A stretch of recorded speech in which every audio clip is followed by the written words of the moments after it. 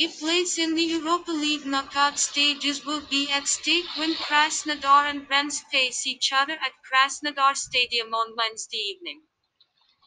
The Black-Greens were on the verge of sharing the spoils with Sevilla in their last group game, but Los Sevillanos eventually picked up all 3 points from the match thanks to El Haddadi's late goal.